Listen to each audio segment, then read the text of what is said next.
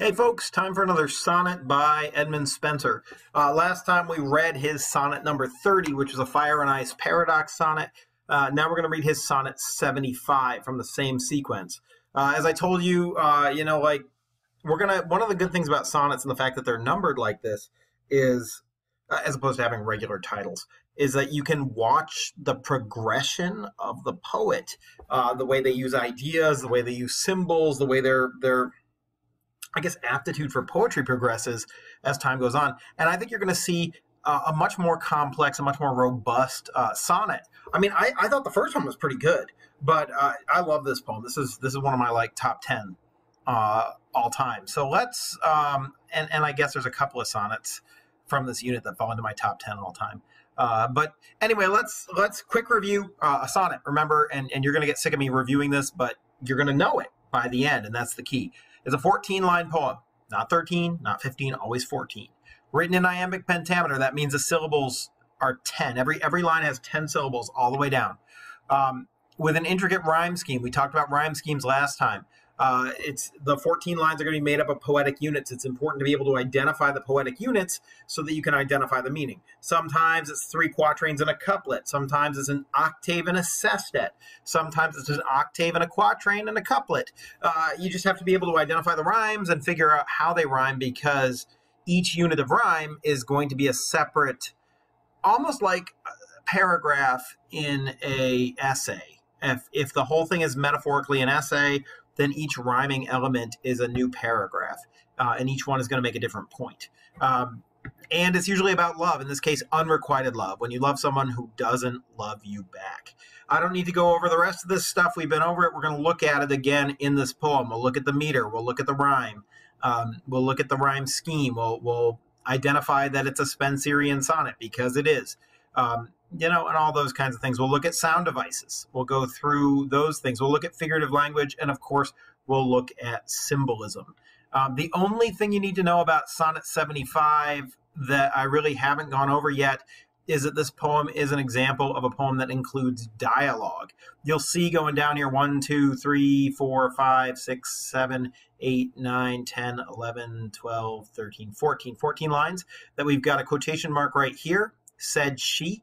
We got her actually talking to him. Hey, he's progressed. Last time he just loved this girl and there was no conversation going on, but now they're talking. So she's going to talk to him. We got an end quotation here. And then we have a new quotation, quote I, which means he responds. So we have a dialogue. We have 2 people talking. And that's sort of interesting and different in this poem compared to the last one.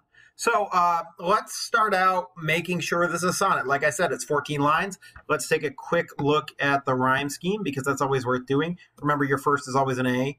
Strand is A. Away is B. Hand goes back to strand, A. Pray is away. That's B. Assay, obviously a B. Immortalize, that's new. That's a C. Decay goes with pray. Likewise, that's going with immortalize. That's a C. Devise, that's a C. Fame, that's brand new. It's a D. Eternize goes with devise. That's a C. Name is going to go with fame, and then subdue and renew are new ones. So you can identify that it's a Spenserian sonnet. We've got, we've got 3 quatrains, and I'm just going to artificially separate it here, and a couplet. So we'll be able to look at those as unique elements of meaning. Next thing we want to do is we just want to read it quickly through so that we understand basically what it's about. I don't have to read this one and then accent. The rhyme is such that it stood the test of time. One day I wrote her name upon the strand, but came the waves and washed it away. Again I wrote it with a second hand, but came the tide and made my pains his prey. Vain man, said she, that does in vain essay a mortal thing so to immortalize, for I myself shall like to this decay, and eke my name be wiped out likewise. Not so, quote I, let baser things devise to die in dust, but you shall live by fame. My verse your virtues rare shall eternize, and in the heavens write your glorious name, where, when as death shall all the world subdue, our love shall live and later life renew. One thing you may want to do, especially if you're reading sonnets and you haven't seen a word before and you don't know what it means is take the time to highlight words that you may not recognize, and make sure that you understand what those words mean. So one day I wrote her name upon the strand. You're like, strand, like stranded. I think clearly with the next line, but came the waves and washed it away.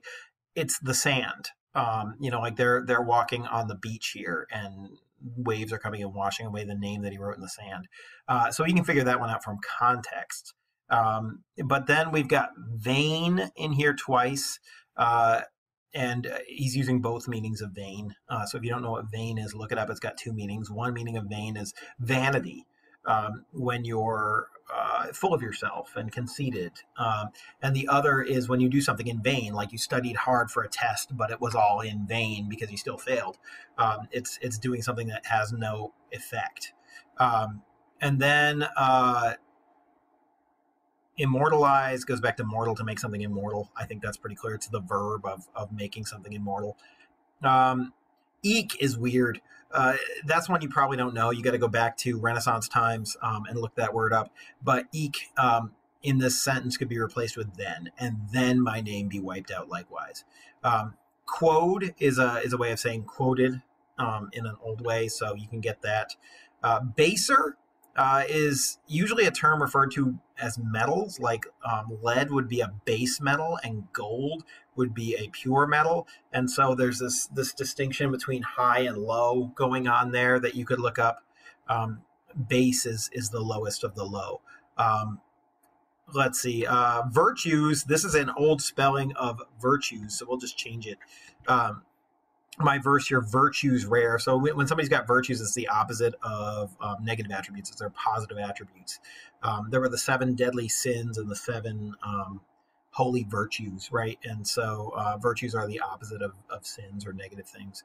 Eternize is kind of like immortalize. It is the verb of making eternal, to make something eternal. I think we skipped essay. Did I skip essay? Essay is attempt. I should have hit that one too. Essay, to make an essay is to make an attempt. It's an old word, but you can look up all the words that you don't know, and that will help you understand the poem too. It's really important that you understand the language that's being used so that you can figure out what the poem's all about and what it means.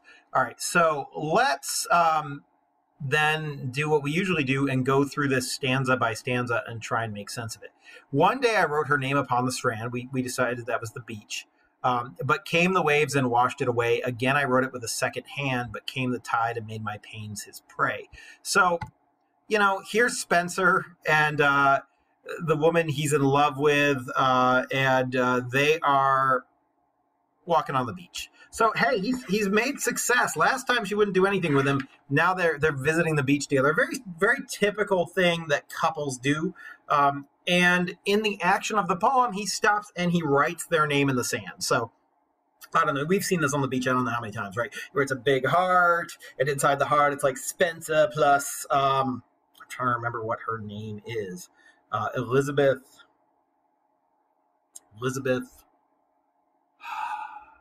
I can't remember. But there's no picture of her that exists in real life. I think it starts with a B. Anyway, he writes Spenser and Elizabeth, or Edmund and Elizabeth in a heart there on the beach. And but what happens when you go back to the poem is the waves came and washed it away. So the water comes up and takes away the name, so it's wiped out. And so he gets angry. He's like, and he writes it again, maybe in all caps with an exclamation point. But came the tide and made my pains his prey. So the effort that he took to write the name was washed away by the ocean again. I think this is an interesting word. I'm going to use italics for figurative language. What we've got here is personification, right? So the tide comes in and the ocean is predatory. The ocean is taking away this thing that, and same thing with wash, the waves washed it away. Like washing is a cleaning, something that humans do. And so on some level, the ocean is cleaning the beach, but the ocean is also preying on his efforts and destroying it. So, that's our first scene. And then we move on to a second scene. We've got a little symbolism going on, but we don't understand it yet. So I'm not going to hit the symbolism until just a minute. now we start the dialogue. And if you go over here, I think I wrote down dialogue as a term. Yep, there it is. So you can look at it down at the bottom of the screen. Di is two and log is speech. So dialogue is when two or more people are having a conversation in a written work. In this case, she's beginning a dialogue. She's beginning a conversation with him. And so she says, vain man, said she, that does in vain attempt, and I'm using modern language, a mortal thing so to immortalize. For I myself shall like to this decay, and then my name be wiped out likewise. I love this. Spenser is playing with tropes here. Traditionally, in sort of the sexist society that people lived in, especially in the Renaissance, women were seen as overly emotional. And what's interesting is in this relationship, Spenser's the one who's emotional, and she's the one who's sort of, I don't know, heartless. And you could see this in what she says. She's like, you idiot. You're trying to tell me that our love is immortal by writing our name in the sand on the beach. That's stupid. It's the most temporary thing you could possibly do. What you write on the beach never lasts. And so how is it like we're going to last forever, just like this name on the beach, you idiot, right? Like, so she's calling him out. You're trying to make a mortal thing immortal. But on another level too, she's saying that love is a mortal thing. Love dies. Love doesn't last forever. We're always told, love is going to last forever. Like I'm walking down the hallway at school and there's some guy leaning against the locker next to a girl and he's like, I love you forever, baby. And I want to stop him and be like, yo, buddy, you're in high school. How long do you think this relationship is really going to last? No offense. But, this is funny to me because, that's what she's saying. She's saying love is going to die. On a very pragmatic level, most love relationships don't last. But also, let's say, congratulations, you have a love that stands the test of time. Well, eventually one of you is going to die. Does the love die then? Okay, maybe it doesn't. Maybe one of you carries on the love for the rest of your life, but then both of you are going to die. Does the love last then? Well, okay, maybe if people remember you and the love you had for each other, on some level your love can last. But what happens when everybody you've ever known dies? It's like your love never existed, right? So she's calling him out like this is a mortal thing. Nothing's immortal. Nothing human is immortal. And so to underscore this fact, she makes a simile. She says, for I myself shall like to this decay, and then my name be wiped out likewise. And she engages the first symbol of the story. In fact, you can sort of get all the symbolism from this. So she says, I'm like this name in the sand.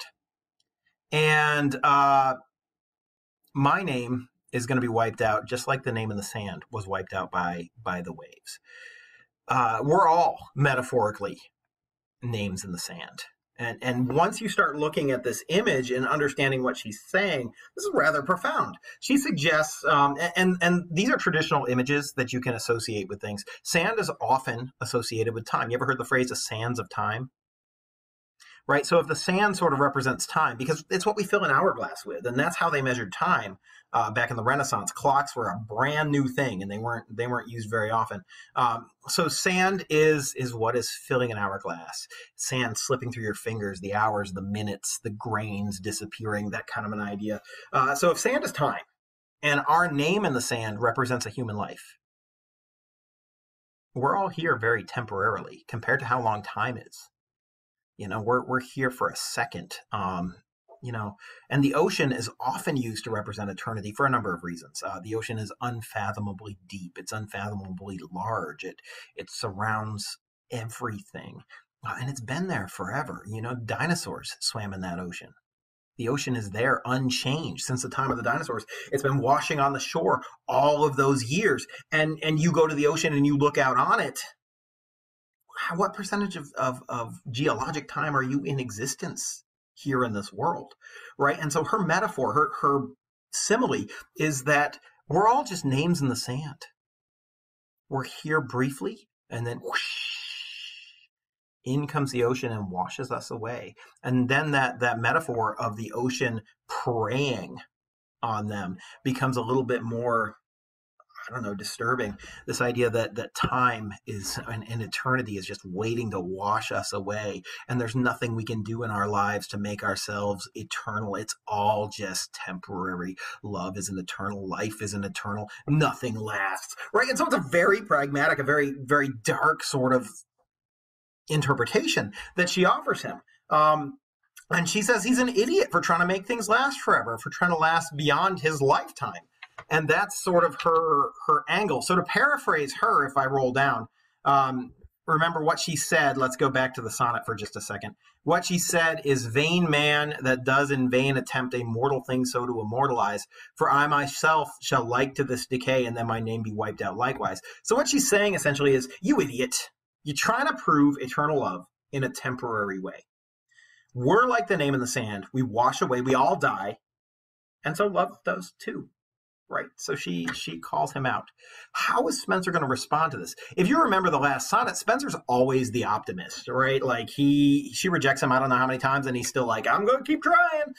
And that's definitely the case here too. His optimism shows through. His response is, not so, quote I. That means I said. Let baser things devise to die in dust, but you shall live by fame. My verse your virtues rare shall eternize, and in the heavens write your glorious name. So let's translate this. He's like, nah, I'm not going to die and disappear, and neither are you. He says, let baser things. Remember, baser is a term that refers to metals. Base metals are like lead. They're like those unvaluable metals, but valuable metals like gold. So he's saying our relationship is like gold. You know, compared to all the other relationships of the world, we're gold or silver or something pure.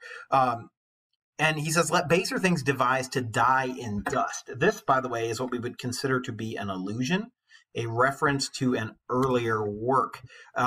It references the Bible. There's a famous passage in the Bible when somebody dies. They read it at funerals a lot. Dust to dust, ash and ashes to ashes. This idea that, we're all born out of the earth and we all die and return to it. We're back to dust. So to die in dust is a good way for him to say, that's not going to happen to us. Everything else is born out of the dust. Now, the dust, of course, connects back to the sand. So the whole poem has this continuity. We're not going to turn back into sand. We're not going to be that name that washes away. Why? He says, you shall live by fame. My verse is a fancy word for poetry. My verse, your virtues rare shall eternize. So he's like, yeah, no, we're not going to die because we're going to live on and we're going to be famous in poetry. I'm going to write your name in a poem. Not on the beach, not on the sand, in a poem, right? And in the heavens write your glorious name. And that will make you eternal. It's going to eternize you.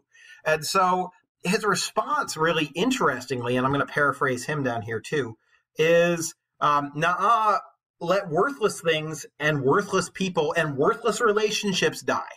But you'll live forever because I'll write your name in a poem.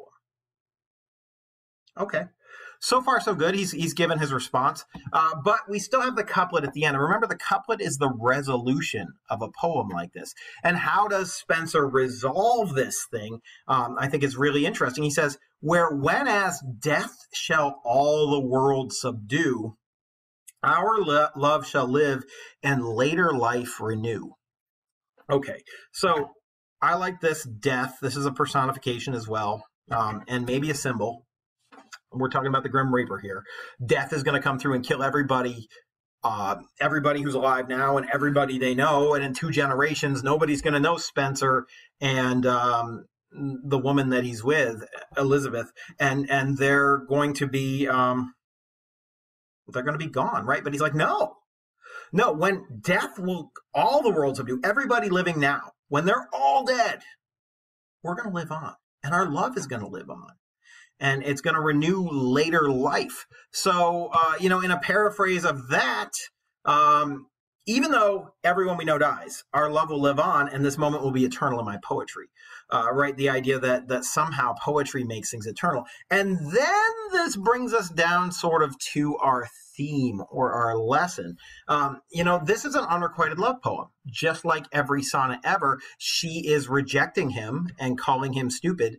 And he is still hopelessly optimistic about things, but he's not even just optimistic about their chances of having a love relationship. He's also optimistic about his chances of being immortal after his death. This poem is about two people on a beach, but it's also about the human condition. We're all names in the sand. We all vanish. We all cease to exist.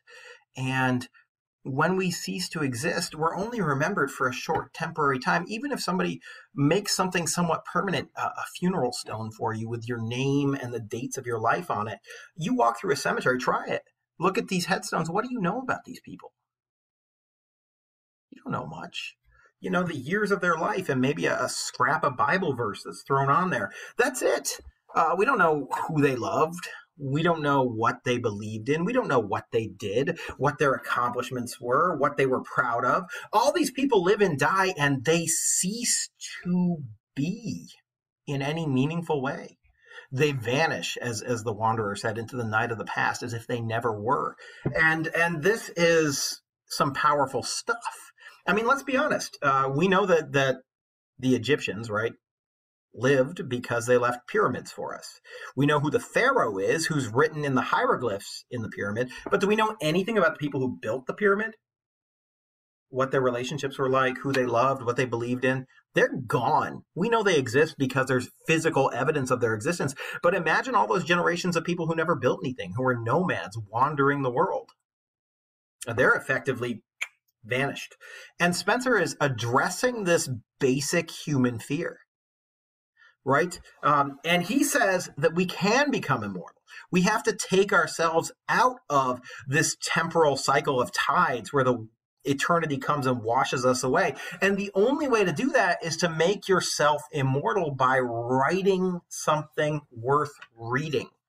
Right? And so he says we become immortal because even though you die and I die, which has happened, by the way, and I guess Spenser has the last laugh here because we're still reading his poem. We're still considering his life. We're still seeing their love. It is eternal on some level because we just opened up the book and looked at the poem and saw them on the beach in this moment of time, which has been captured in eternity. And so writing is a form of time travel on some level. I'm always reminded of this Ben Franklin quote that I've written down here. Again, the theme is writing is immortality. If you want to live beyond your years, write something or be written down. And Ben Franklin said it best.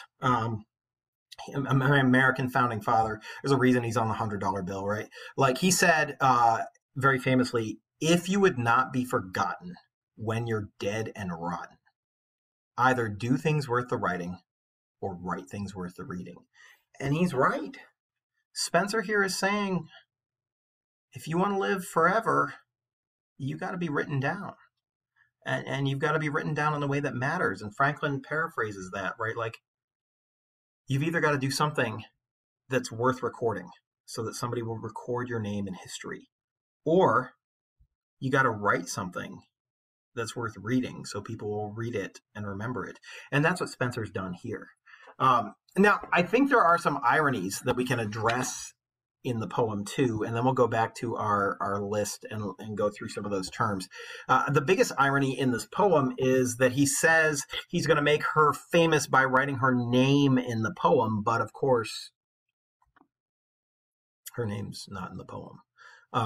It's part of a sonnet sequence that we know who it was addressed to, so I guess on some level of nuance, her name is sort of in the sequence. It's just not in this poem in which he's claiming that he's going to make her famous by writing her name in the poem as opposed to in the sand.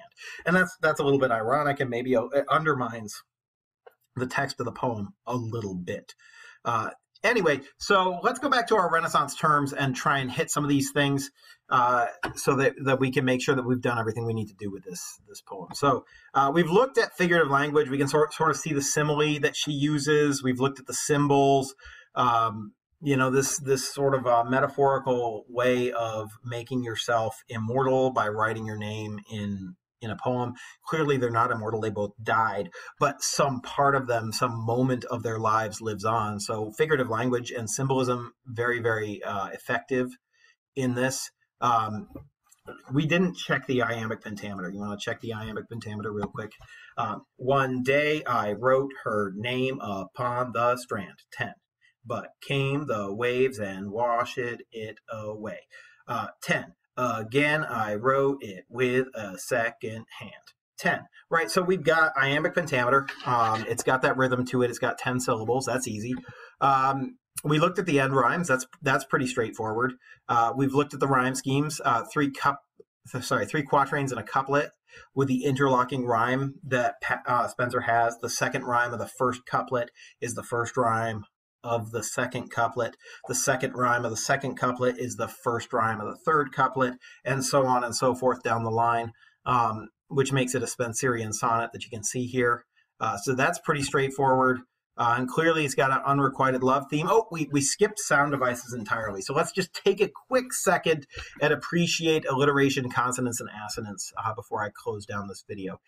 Spenser continues to improve as a poet. Can you see how much more intense and complicated this poem is? That last one was sort of frivolous and fun, you know, and about this situation about love not following the rules of nature. But this one is about human existence and the struggle we all have with our own mortality. It's so much more, I don't know, nuanced, and it uses symbols that are not as obvious. The symbols in the last one were fire and ice for different types of emotion, and that's clearly symbolism. But this idea that the name in the sand is a human existence in the sands of time, and that the ocean's eternity, and it's coming to wash us away.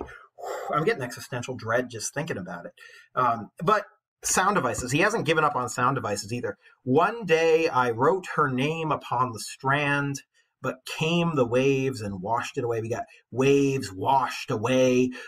That's very clearly, you know, alliteration. You got and washed, both ending with a D sound.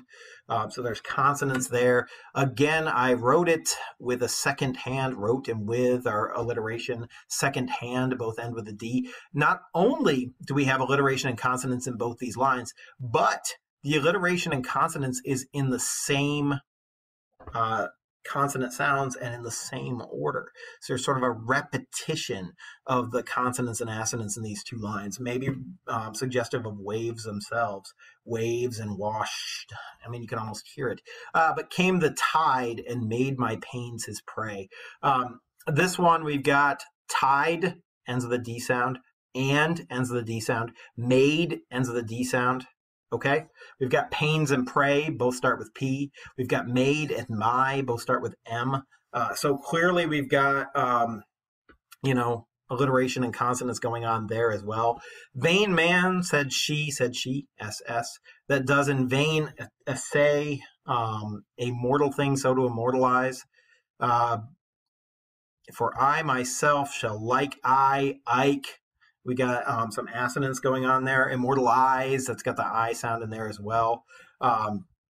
Shall like to this decay, and eke my name be wiped out likewise. You know what? I can keep going through this. Die and dust is clearly an alliteration, a pretty strong one. Things devise is consonants. I can keep going. Verse, virtues. Verse also ends in S, and virtues ends in S. Your and rare both end in R. He's taken his time to make this really easy to remember, easy to say, enjoyable to listen to, and yet he's told us this really, really strong message, and he's done it all in 14 lines with 5 rhymes. And it fits all the rules of a sonnet while also being about something that sonnets aren't traditionally about. The existential dread and the fear of the inevitability of our own death, the struggle of a human being to deal with our own mortality. You know, these things are real meaningful struggles. All right, I'm going to shut up. I'm just going to read it to you one more time. No analysis, nothing, just so you can hear it again. Remember, my theory is that you can't appreciate a poem hearing it once. You've got to hear it multiple times to appreciate it. And this is one of those ones that's grown with me over the years, maybe because now I'm 43 and I'm closer to that tombstone down the line than I ever was before. But anyway, let me read it to you one last time. One day I wrote her name upon the strand, but came the waves and washed it away. Again I wrote it with a second hand, but came the tide and made my pains his prey. Vain man, said she, that does in vain essay a mortal thing so to immortalize. For I myself shall like this decay, and eke my name be wiped out likewise. Not so, quote I. Let baser things devise to die in dust, but you shall live by fame. My verse, your virtues rare, shall eternize, and in the heavens write your glorious name, where when as death shall all the world subdue, our love shall live, and later life renew. All right, I'm calling it done. Thank you for your time and attention, folks.